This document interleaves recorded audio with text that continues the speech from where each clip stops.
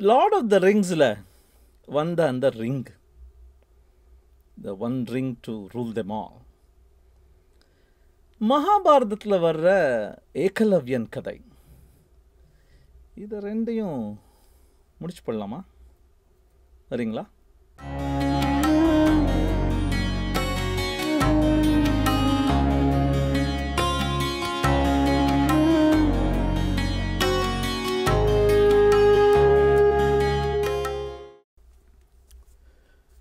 வணக்கம். Alfred Hitchcock direct பண்ண எத்தனையோ மூவிகளில் சைக்கோ அப்படின்னு ரொம்ப புகழ்பெற்ற படம் ஒன்று இருக்கு. சைக்கோ பட கிளைமேக்ஸை இந்த சைக்கோ இப்போ லீக் பண்ண போது. Please mute the video until the button turns green. Okay, mute பண்ணுறதுனா பண்ணிக்கோங்க.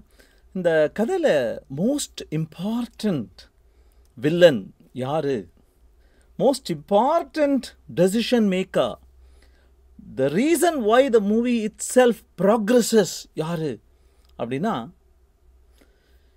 யாருமில்லாமல் ஆகப்போன, யாருமில்லாமல் என்று ஆகிவிட்ட இந்த ஹீரோ வில்லனோட அம்மா, த dead body, the skeletal remains of his mother. படம் பாருங்க, புரியும்.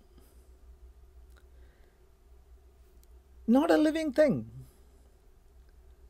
has no role to play in the movie, but is the most important character, the influential person. Pannaiyaarum Padminiyum. The moment I heard the name of this movie, my question was, who is acting as Padmini? Who is this Padmini? Sounds kind of mischievous. யார் இந்த பண்ணையாருக்கு வர்ற பத்மினி? அப்புறம் பார்த்தா it was a car. The story's name has a car. The story revolves around a car. Nothing really happens to the car though. We get to know emotions, we get to know about jealousy, we get to know about rural living, urban living. நிறைய விஷயங்கள் தெரிய வருது. Around the car, involving the car, not about the car.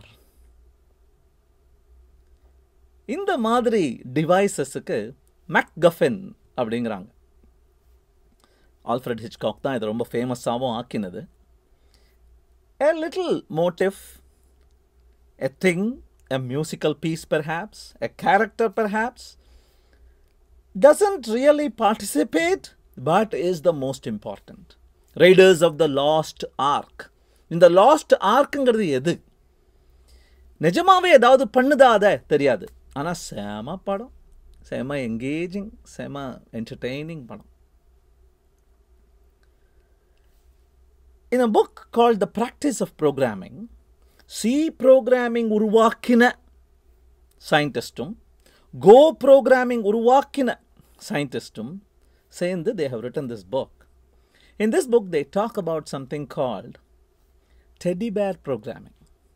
என்னடா அது teddy bear programming அப்படின்னா, it seems if you have tried doing something and you're stuck and you don't know what to do, you need to proceed, you need help, இன்னொருத்தட்ட போய் நீங்கள் explain பண்ணினாலே போருமா. அந்த problem என்னன்னு explain பண்ணுற இந்த process of explaining, has it happen to you? சொல்லிட்டே இருப்பீங்க, okay விடு நான் பார்த்துக்கிறேன், புரிஞ்சிடுச்சு எனக்கு அப்படின்னு you will say. It seems that person need not even be a programmer. It seems that person need not even be a person. So university of டொராண்டோவில் இந்த professor work பண்ணிட்டு இருக்கும்போது ஒரு டெடி பேர் வச்சுருப்பாங்களாம் அந்த லேபரட்டரியில். யாராவது ப்ராப்ளம் அப்படின்னு சிக்கிக்கிட்டு வந்து ப்ரொஃபஸர்கிட்ட doubt கேட்டால், have you done the teddy bear எட் அப்படிம்பாங்க. அதாவது ப்ராப்ளம் என்ன என்பதை நீயே அந்த டெடி பேருக்கு முன்னால், even if it is an inanimate object, சொல்லிப்பார், உனக்கே புரிஞ்சிடும், விளங்கிடும். 90% of the time the teddy bear solved the problems.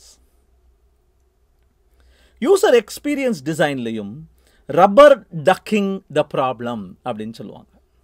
So when you are thinking about something, when you're brainstorming, when you want to validate your idea, யாரை தேடியும் போவேணாம்.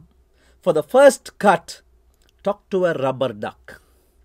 It is supremely powerful in clarifying your thoughts. If you have the right mindset, that is. அப்படின்னு சொல்கிறாங்க. இந்த ஏகலவ்யன் கதையில் ரொம்ப interesting titbits 2-3 தெரிய வந்தது.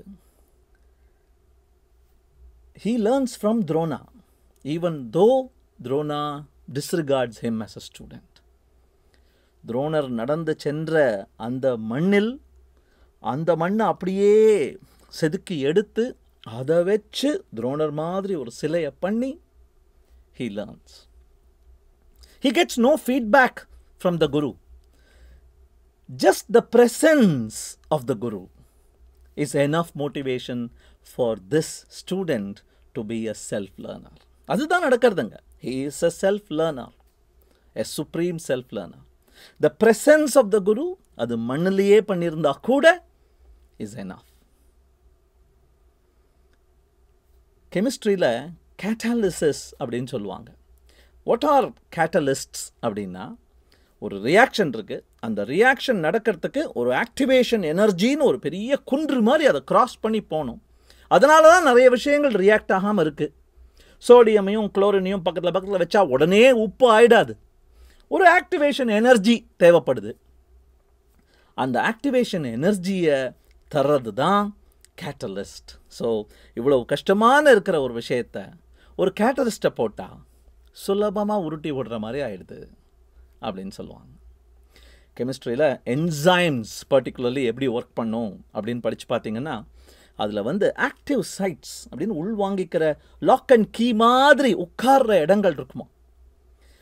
ஒரு சப்ஸ்ட்ரேட் வரும், நார்மலாக பிரியாத விஷயங்கள், புரியாத விஷயங்கள், அந்த லாக் அண்ட் கீயில் உட்கார்ந்த உடனே அப்படி ஆங்கிள் மாதிரி பிரிஞ்சு விடுறது.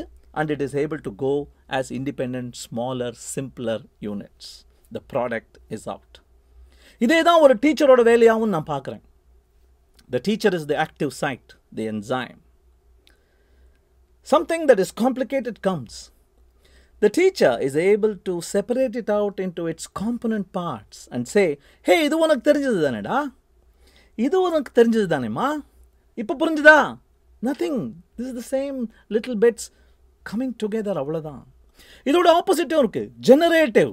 So what does this look like? There is an independent piece and then there is another independent piece. Together they don't interact, but when they are brought on that active site, they get closer. There is some help from the enzyme and the product, the final product is released. பெர்மியூட்டேஷன்னா என்னன்னு சொல்லித்தரோம், அல்ஜிப்ரானா என்னன்னு சொல்லித்தரோம். அப்போ புரியறது ப்ராபபிலிட்டியில் கணக்குகள் எப்படி போடுறதுன்னு. This is the role of the teacher, the கேட்டலைசிங் role.